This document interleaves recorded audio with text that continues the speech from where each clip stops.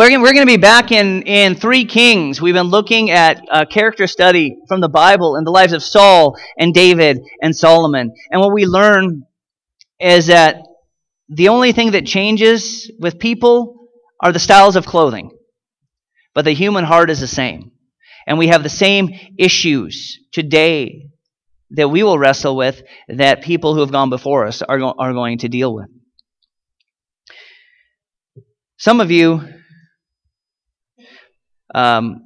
like to play games, whether they're board games or strategy games, and some of you are really good at the game of chess. I'm not very good at the game of chess. There's all these pieces and there's so many rules. But you notice, and even if you're not very good at that game, the pieces in the front, they're pawns, right? They're these weak little pieces.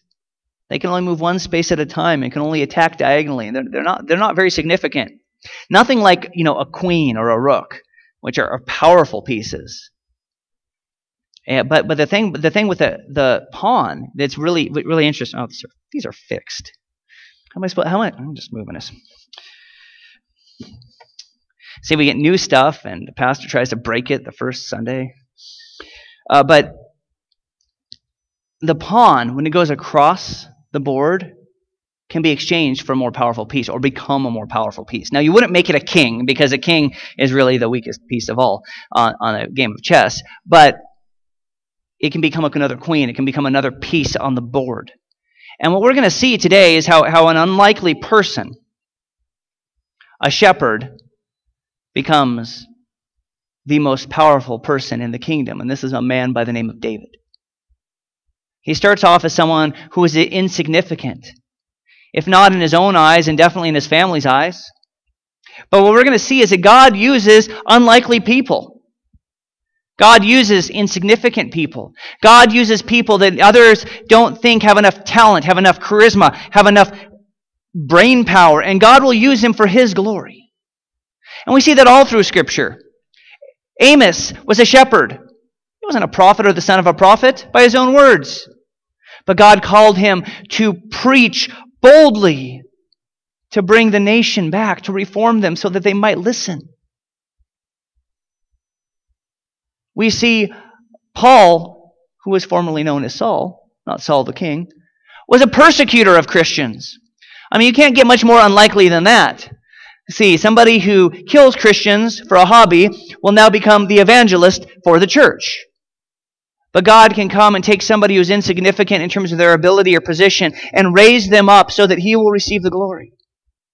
Or he can take somebody whose heart is far from him and so transform it so that they are indeed a completely different person. And some of you have lived those lives where you say, Pastor, you would not believe who I was 20 years ago, 10 years ago, 3 years ago. Because God is about changing people for his glory. And it is about his glory. So many times when I was younger, maybe you did this. Maybe you still do this. Man, if that person got saved, they could do great things for God. God doesn't need people to do great things for him. Rather, he does great things through his people. And that's the amazing thing, is if his people will humble themselves before him and submit themselves to his hand and be courageous enough to do what he says, God can do almighty things through very insignificant people. And David is one of these people. Oh, David has great talent. No, make no mistake. David has great talent. God-given talent. But it would have been missed. He would have spent his days laboring in a sheep pasture. The youngest son in a large family. One who even his own father didn't think was significant enough to bring to the feast when the prophet came to town. And that's where we're going to pick up this morning. So please join me in prayer, and we're going to look at a man named David. God, we come before you this morning, and I do pray that we would come before you and that you would speak to us this morning and that we would understand that you are a God who does mighty things. That you don't need us, but we desperately need you. And with that, Lord, I pray that you would speak to us this morning, that we might see where you would lead us and what you would have us to do. We ask these things in Jesus' name. Amen. So, Saul was the king. Saul is still the king. But God has rejected Saul. This was our previous sermon when I was preaching, so 2 weeks ago. God has rejected Saul because he was not a man who would obey. He was not a man who had God's own heart. And God wanted for his king, for his people, and the chosen nation of Israel, he wanted somebody to have his heart before the people. But Saul disobeyed. At least a couple times, very substantially, where Samuel, the prophet, speaking for God, said, the nation has been torn for you and will be given to another man who is your better. Not exactly what a king likes to hear. And we read in the Bible, in 1 Samuel, that Samuel grieved. Samuel wasn't holier than thou and happy that Saul had failed, but he loved Saul. Saul, after all, had been the people's choice. He was tall. He was handsome. He had won some military victories. So from the outward appearance, and probably even his personality, he was probably very likable. And Samuel wanted Saul to succeed, but Saul failed because he would not heed the words of the Lord. He kind of wanted to amend them. Some of you have children. Tibbs and I were... Tibbs is in children's church, but we were talking about how our children, we give them an instruction and say, this is what you're supposed to do. And they immediately, maybe we're both trying to raise lawyers, but I think this is all children. Well, how about we do this instead? They keep trying to amend the decree from the parental authority. No, I need you to go and put this here. How about you just listen? Right? And I remember my dad saying that to me as well. That, yes, there's a time for good discussion. And there's a time where you're just supposed to do what you're told. But Saul could not do what he was told. He wanted it to be up for debate, up for discussion, up for reinterpretation. But God's word stands firm. And when he disobeyed God's word, he was removed from kingship. Now he was removed in terms of God's sovereign plan before he was actually physically removed. But the decree has been given. And what God has decreed will come to pass. Well, Samuel's not feeling so good about this. He didn't see Saul ever again after he decreed that. And in chapter 16 of 1 Samuel, and verse 1, the Lord said to Samuel, how long will you mourn for Saul, seeing as I have rejected him for reigning over Israel? Fill your horn with oil and go. I am sending you to Jesse the Bethlehemite, for I have provided myself a king among his sons. Now Samuel, he's human, like us. He's like, wait a minute. Actually, what it says in the Bible says, and Samuel said, how can I go? If Saul hears it, he will kill me. So Samuel himself has some imperfections. He has some insecurities. He's like, okay, wait a minute. You may be the one who establishes kings, but if the previous king isn't on board, he can still take my head and put it up as like an ornament on the mantle. So God, the Lord said, take a heifer with you and say, I've come with a sacrifice to the Lord. Then invite Jesse to the sacrifice, and I will show you what you shall do. And you shall anoint for me the one I name to you. So Samuel did what the Lord said and went to Bethlehem, and the elders of the town trembled at his coming and said, do you come peaceably? They don't want trouble on their village. They don't really want a king from their village because some kings wipe out entire villages. We see this in history. Stalin, not the most gentle of rulers, or decent of human beings, as we all know from history, if you've studied that part of history, instead of lifting up the hometown where he came from, exterminated the hometown he came from, so no one could tell any stories from when he was young. Herod, in the Bible, we read in the Gospels, he killed all of the infants in the town of Bethlehem later on. Why? Because he heard a king was born. And so you can understand why the elders are a little bit nervous. It's like, please don't anoint a king. Please don't anoint a king. Do it somewhere else. Do it over there. We'd love to have a king, but we'd also love to be alive. But he says, I come peaceably. I have come to sacrifice to the Lord. Sanctify yourselves and come with me to the sacrifice. Then he consecrated Jesse and his sons and invited them to the sacrifice.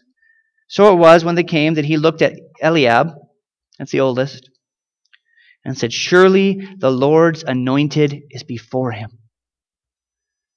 You can imagine Samuel. I'm going to Bethlehem, which is pretty much out in the sticks. Jerusalem's the city. Actually hasn't been subjugated at this time. Jerusalem's a city, and Bethlehem it's not a suburb. because there's valleys and hills, and at the time they didn't run together. He's like, Bethlehem, really? It's just a tiny little scrub town. It's not notable. But finally, Eliab comes forward, and he's like, whoa, okay, they've got some good strapping farm kids out here. He's tall, he's strong, he looks like a leader. I see why God sent me here. And so he says, surely the Lord's anointed is before him. But the Lord said to Samuel, do not look at his appearance or at his physical stature, because I have refused him. For the Lord does not see as man sees. For a man looks at the outward appearance, but the Lord looks at the heart. If you get nothing else out of this sermon this morning, please understand that God does not see as we see. It's God who searches the hearts and judges the motives. It's God who knows who we really are. At our worst moments, at our moments that we only share with ourselves, the places we won't let anyone else in, God sees our hearts. Now, the good news is he died for all of our sins, and he accepts us anyway. He doesn't accept us in terms of condoning what we are, but in order to transform who we are at the core of our being, to transform us into his image. He loved us when we were sinners, and loves us enough to make us something holy. But God sees to the core of this person and says, Eliab's not the guy. His heart is not sold out for me. You've had a king who wasn't sold out. We need a sold out king. And so it continues. So Jesse called Abinadab and made him pass from before Samuel. And he said, neither has the Lord chosen this one. And then Jesse made Shammah pass by. And he said, neither has the Lord chosen this one. Thus Jesse made 7 of his sons pass before Samuel. And Samuel said to Jesse, the Lord has not chosen these. And Samuel said to Jesse, are all the young men here? And he said, there remains the youngest, and there he is, keeping the sheep. And Samuel said to Jesse, send and bring him, for we will not sit down until he comes here.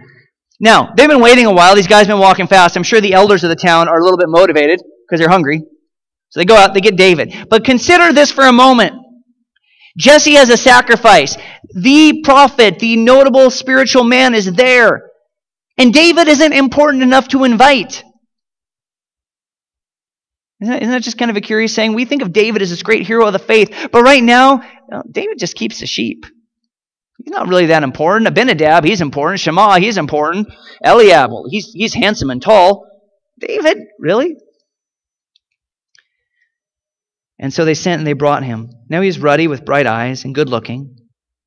And the Lord said, arise, anoint him, for this is the one. Then Samuel took the horn of oil and anointed him in the midst of his brothers. And from that day forward, and the Spirit of the Lord came upon David from that day forward. So Samuel arose and went to Ramah. So you see, Samuel comes. He brings the other brothers, and you can see how God is showing. First, he brings by the tall, the accomplished, the handsome, the strong, the ones that other people would esteem, before the elders, before Jesse even, and even before Samuel, so that he can see these guys all look the part, but I can see what's on the inside. And this young man has a heart towards me. We call David a man after God's own heart because that's what the scripture calls him. He says, his heart is sensitive to me. And we're going to go through David on 4 sermons. We're not covering it all today. And 4 sermons is not nearly enough. And we're going to see David does some horrific mistakes.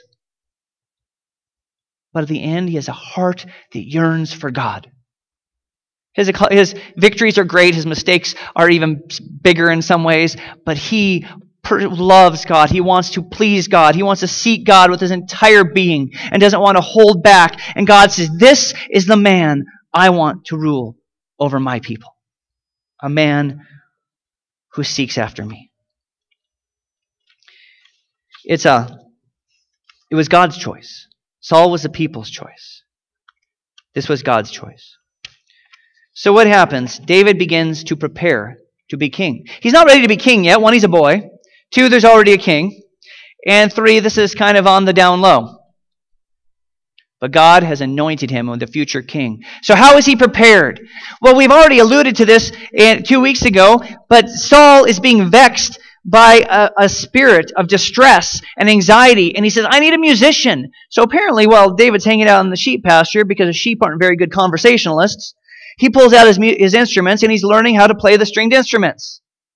And we know later on he's a very accomplished musician. He writes a huge chunk of the Psalms. Most notably, the Lord is my shepherd, which I'm sure he got the idea from watching his sheep, being divinely inspired to put that imagery in that psalm. And so he's out, he becomes a musician in the court. And you say, I don't understand why that's so important. I mean, it shows he's musical. Well, how is a shepherd supposed to learn how to be a king? He's not going to formal etiquette school. He doesn't know how to deal with the emissaries. He doesn't know how these things work, palace goings and forth. But now he is sitting right by the throne and playing and watching. He has to be quiet. Although David, we're pretty sure, likes to talk. That's by his personality in Scripture. This is a place you do not talk. And he watches as maybe an emissary comes from a foreign country and sees how Saul and them entreat with one another. He sees how the people come and go at the court. He is getting an education without knowing it about how to be king, how politics work, how people speak with one another and come and go. See, God, it's a trite little saying that he doesn't call the qualified, he qualifies the called. He is qualifying David. David doesn't even know it yet. But he's saying, you just play. You just play, but you're going to be learning without knowing it.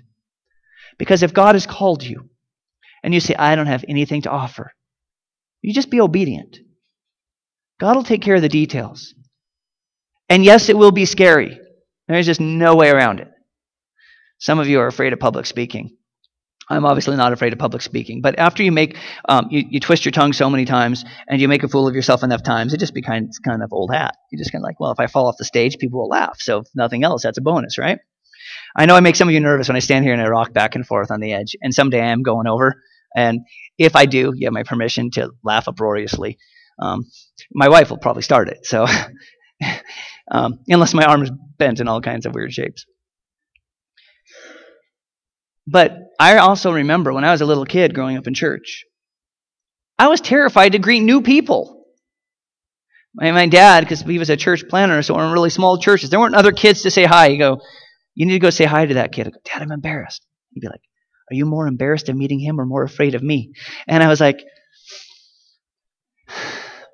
the embarrassment will last a minute. The punishment will last longer. And that's how I learned to step out of my shell. Okay? God begins to prepare you. God will prepare you. It doesn't mean it won't be scary. But God, if he is with us, then he can lead us to great heights. And we're going to see in just a minute, David knew this. David knew this. How else did God prepare David? He was also a shepherd. When he wasn't playing in court, he was out in the fields. David has a lot of quiet time. He has to be quiet in the court, quiet in the fields. So he goes out, and he's in solitude. Can you think about that? Wandering around with your sheep. And I'm sure David talked to the sheep and gave them little funny voices, talking back and forth. Fluffy, come over here. I will not come. I mean, maybe that's just me in our house. Our animals all have voices, especially before we had children. Our dog would talk to us. And sometimes my dog, it was a puppy. It was only like a year old at the time. Lori would say, Beck, stop chewing on that. And he'd look at her, and he would cast his voice into my mouth because he's a ventriloquist. And he would say, I will not. And she would be like, Beck, I'm serious. It is really funny. Sometimes you start to actually get mad at the dog for what the spouse is making the animal say. And then we got a cat. And the cat, we do not know why, but the cat has a British accent. Not even a very good one. But I don't know what David's doing out there, but you know what? He's alone. So when he's not making voices for the sheep, and by the way, I'm just reading the scripture, that's way reading between the lines. Do not go home and say, I learned in scripture today that David gave voice to sheep. No, that is your pastor's crazy imagination running wild. But I hope you understand, David's a real person, stuck out on this hillside. But he's alone, and he has a heart towards God, and he has time to think about God.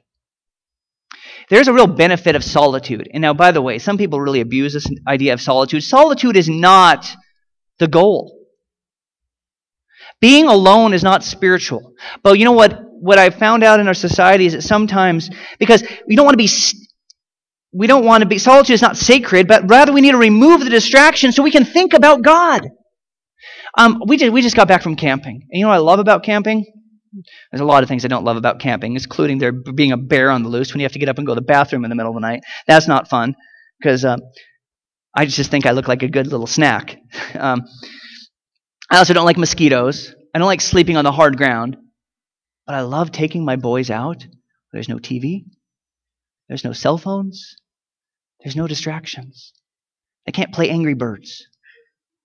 Rather, they grab 2 sticks and they whack a stump for an hour, and they don't even ask for their toys. Because they're clearing away all the clutter. And sometimes we call it a quiet time, our devotional time, for a reason. We need to clear away the clutter.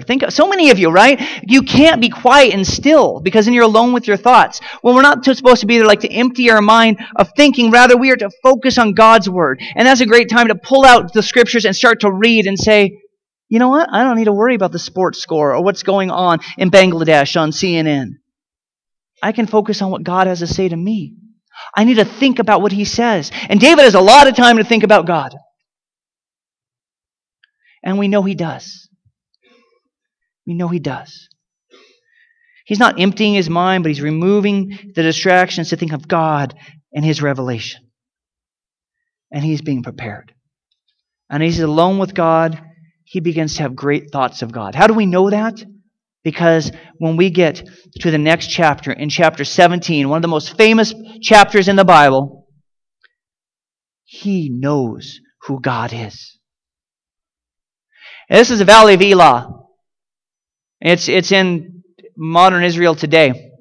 And this is the valley, if you don't know what the Valley of Elah is by title, that is where David fought Goliath. And see, the enemies of the Israelites at this time, the powerful enemies, the adversaries, are having lots of battles, are the Philistines. And they would go back and forth, and sometimes the Philistines would win, and sometimes the Israelites would win. And it was no accident that those were directly tied into Israel's obedience.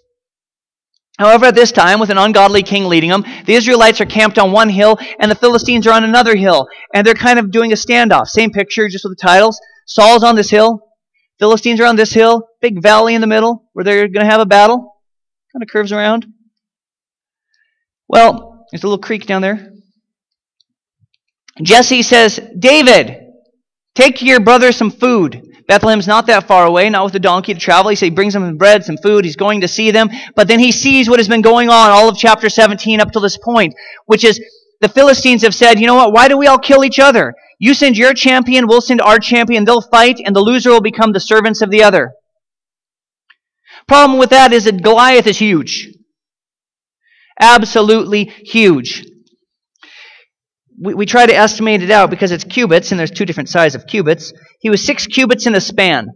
Okay. These are measurements because not all of them had standardized tape measures at that time. So your cubit is distance from your elbow to the tip of your fingers. On the average person, that's 18 inches. There was another cubit in a different country. They made it like 16 inches. A span is the side of your hand. So you're going to say, how tall is your son? Come here, Garrett, Matthew. Not very accurate, but it's pretty close, right? So you're like, this guy is like 9 feet tall. Makes Shaq look like a dwarf. And he is in armor. He is a human wrecking machine. He is clothed. He's got a shield. He's got a spear. He walks out and says, I challenge you. And as the days go on, you can picture how his mocking grows greater and his contempt for their God grows greater as they refuse to come off their hill and to engage the enemy. And as David walks in and he sees, just as Goliath is doing his annual call, saying, why have you come out here to line up for battle?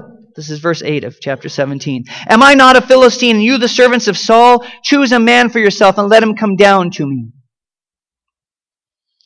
And in verse 10, I defy the armies of Israel this day. Give me a man that we may fight together. And Saul and all of Israel heard these words. They were dismayed. They were greatly afraid. Like Goliath's scary in a crowd. One-on-one. But David shows up and he's annoyed. He's like, are we not the people of God? Are we not the children of Israel who he's promised great things to? Why do we cower on this hill? And he's asking, he's like, who's going to fight this guy? He's not that bad. He's like, God is with us. And his brothers become, as you would imagine, pretty irritated pretty quick. Like, you're not even military trained. You haven't seen war. You know sheep. You need to go away. And they start giving him a hard time. And then he's asking around. He's like, seriously, who's going to fight this guy? And some of the other soldiers here, and he's like, what happens for the guy who fights this guy? I'll fight him. If you guys won't fight him, I'll fight him. David asking to fight Goliath. And word gets to Saul. He said, Saul, there's a guy willing to fight Goliath. And Saul, who's hiding in his tent, because really he should have been the one fighting, says, bring him here.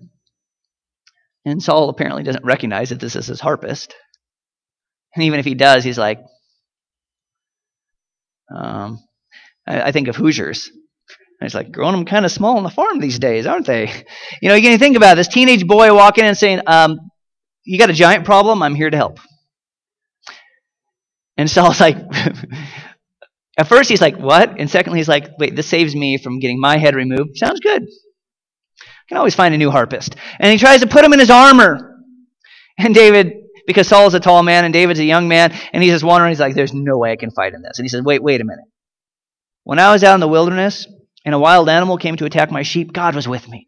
And I had my sling. And the same God who protected me in the wilderness with my sheep will protect me here. He says, let me go out. And we read that early in the morning, a little further down. It says, the Lord, by the way, in verse 37, the Lord who delivered me from the paw of the lion and from the paw of the bear, he will deliver me from the hand of this Philistine. And Saul said to David, go, and the Lord be with you. So Saul, and we'll skip down. He said, I cannot walk with thee. So David took them off. Then he took the staff in his hand, and he chose for himself 5 smooth stones from the brook, and put them in the shepherd's bag, in a pouch, which he had, and his sling in his hand, and he drew near to the Philistine. What a situation where you go, oh, this is going to be over quick. And it was. Just not the way people had anticipated. Because man looks on the outward appearance. On the outward appearance, this is no match. An untrained shepherd boy with a couple pieces of leather fastened together to make a pouch. A man who has been fighting since his youth, who is a mountain of a man, clothed in armor, valiant on the battlefield. If we look through the eyes of men, it is no contest. But if we could see as God sees, we also see it's no contest. It just gets flipped. But Saul is obviously not a godly man. In fact, he defies God. And when he sees him, he disdained him. And in verse 43, he says, am I a dog that you come to me with sticks? And the Philistine cursed David by his gods. But David said to the Philistine, and this is where you know he was thinking about God. You come to me with a sword, with a spear, and with a javelin. But I come to you in the name of the Lord of hosts, the God of the armies of Israel, whom you have defied. This day the Lord will deliver you into my hand, and I will strike you and take your head from you. And this day I will give the carcasses of the camp of the Philistines to the birds of the air and the wild beasts of the earth, that all the earth may know that there is a God in Israel. Then all this assembly shall know that the Lord does not save with a sword and spear, for the battle is the Lord's, and he will give me into your hands. David may be young, and he may be still small. We don't even know if he's had his last growth spurt. But he knows who God is. And that is why God has chosen him. It is now on display. This is who I want to lead my people. A man who has faith and courage and conviction. And we know the story. The Philistine runs at him, and David takes the sling and turns it and lets it fly. And the rock finds its home, in the middle of his eyes. And it says it hits its forehead and sunk in. And he falls, the giant Goliath falls to the ground, dead. But just to be sure, and so everyone knew, David then goes over and takes the sword and removes his head as he said he would. And when the decapitated giant's head is held up for all to see, the Philistines lose heart. If their shepherd can fell our giant, we cannot compete with their God. And they run, and the great victory is won. And you see that David has a mighty, mighty victory. And David now suddenly has a name. Overnight celebrity. You can imagine. Everyone goes home to their own villages and be like, the darndest thing I've ever seen. We're all scared, standing up there. This little kid comes out, don't even know where he's from, has no armor, stands right up to the giant and says, God is going to take you right now. And he lets a stone fly. The guy falls over dead and we win. You can imagine how the story is just reverberating through all the countryside in Israel. After a while, probably, it's a good thing they recorded this right in the scripture. It's getting up to Dan in the north, and so the shepherd boy came up and shot lasers out of his eyes, and the entire Philistine camp burst into flames. But you understand, immediately they're like, who is this David? We have a hero, we have a champion. And as in the next time, Saul realizes he is a man of conviction and charisma, and he starts to put him in charge of military endeavors. And God is with him, not because he is the most skilled, though God does give him ability. But he begins to win victories, and his popularity begins to grow. What God has now done for David is he has put him in a spot where now the people would accept him as a king. He has given him a platform. He said, I'm going to show them your heart and your conviction. I'm going to show them while I've chosen you, and they will now be drawn to you when they see what a leader you are and who you are. The people now know who David is. But what I want you to consider, it's not who David is in terms of his strength, in terms of his musical talent, in terms of his ability to give an impromptu speech that's really, really good. It's because he knows God. And Daniel says that people who know their God will take action. David took action.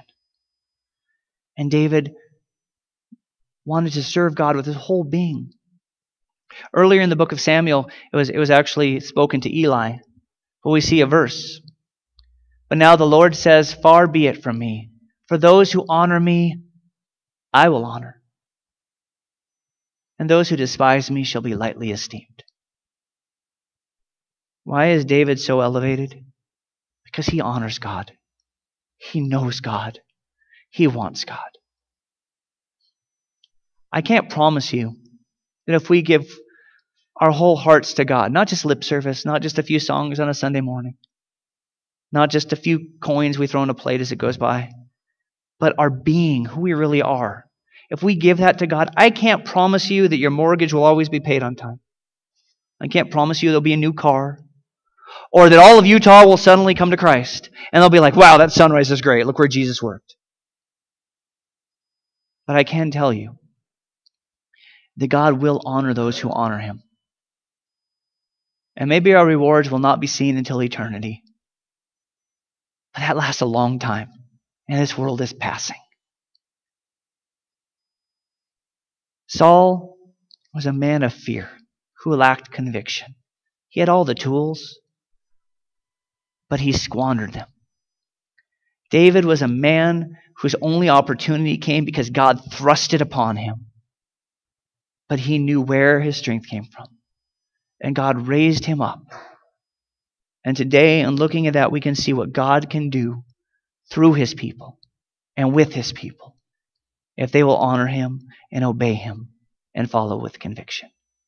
Let's pray. Lord, thank you so much for David's example and how you would put him in this drama so that we could see what following you looks like, so that we could see your power displayed. God, I pray that you would give us the ability to see through spiritual eyes and not our own fleshly eyes where we get hung up on what we can't do and our limitations and miss out on who you are.